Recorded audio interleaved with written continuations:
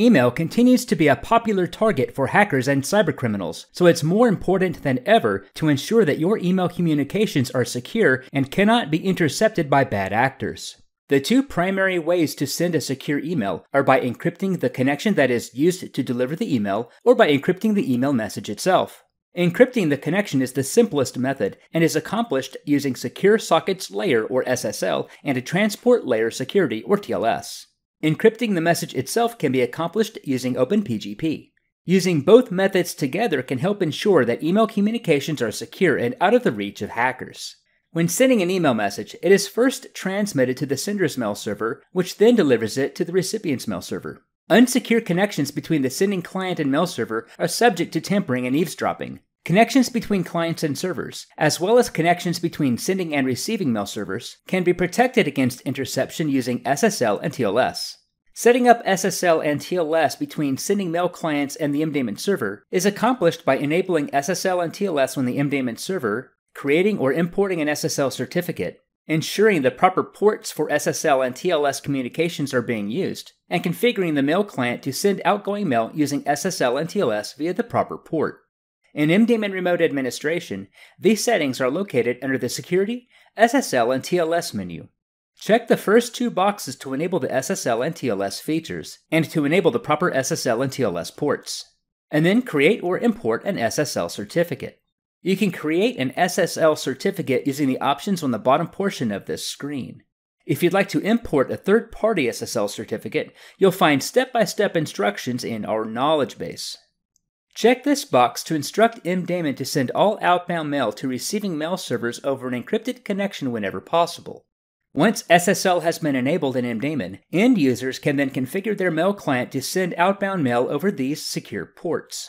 One caveat of SSL is that it can be opportunistic, meaning if an SSL connection cannot be established, then the message is delivered without SSL. You can get around this and require email to be transmitted over an encrypted connection using Require TLS and MTA-STS, or Strict Transport Security, which you'll find under the SMTP Extensions menu. Require TLS allows you to flag messages that must be sent using TLS. If TLS is not possible, or if the parameters of the TLS certificate exchange are unacceptable, messages will be bounced back rather than delivered insecurely. In order for a message to be sent using Require TLS, one of two criteria must be met. The message must be specifically flagged by a content filter rule, or it must be sent to an address with plus Require TLS appended to the recipient's address. For example, john.smith plus Require TLS at example.com.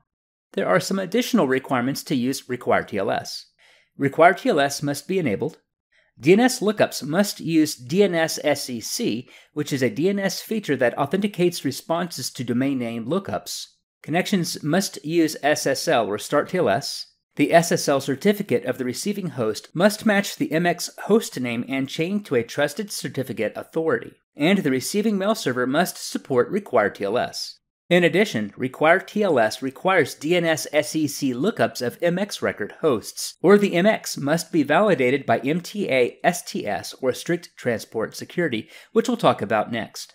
For more detailed instructions on how to configure Require TLS, click on the Help button at the top of the Remote Administration window. Another way to send secure messages is by using MTA Strict Transport Security or MTA-STS. MTA-STS allows mail service providers to declare their ability to receive Transport Layer Security or TLS encrypted SMTP connections and to specify whether sending SMTP servers should refuse to deliver to MX hosts or other mail servers that do not offer TLS with a trusted server certificate. For more information and setup instructions, see the MDaemon help file. Here, you'll find complete details on configuring MTA-STS and its associated DNS records. While SSL, TLS, and their associated SMTP extensions are used to encrypt the connection, OpenPGP is used to encrypt the actual email message itself. This provides an extra layer of security in case SSL and TLS are not guaranteed. Here's how OpenPGP works. When an MDaemon user sends an email, the message is encrypted using the recipient's public key. The encryption process converts the message from plain text to ciphertext, and then sends it to the receiving mail server, where it is decrypted using the recipient's private key and then delivered to the recipient's mailbox. Here's how to set up PGP encryption in MDaemon. First, launch the MDaemon console, also known as a configuration session, via the Start menu. Next, click on the Security menu and open the MDPGP configuration screen. Check the box to enable MDPGP. Make sure the following two boxes are checked to enable the encryption and decryption services.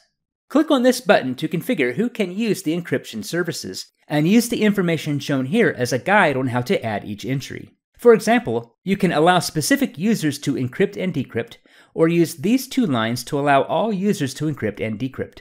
Simply add these two lines to the bottom of the file and save your changes. Next, create a pair of keys for each user who is authorized to use the encryption services. Click on this button to create encryption key pairs for each authorized user. You can optionally check this box to email a copy of the public key to the user. The user then sends that public key to anyone who needs to send him or her encrypted email.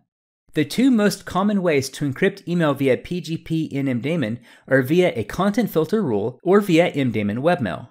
When configuring the content filter, administrators can simply specify what conditions to look for, such as keywords in the message subject or body, and then, under the Actions section, select the option to encrypt the message with the recipient's public key and specify the public key via the link at the top.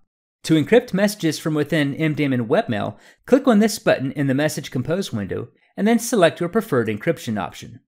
When used together, encrypting the communication channel via SSL and TLS, and encrypting the email itself using OpenPGP is the best way to protect email privacy and prevent unauthorized interception from hackers.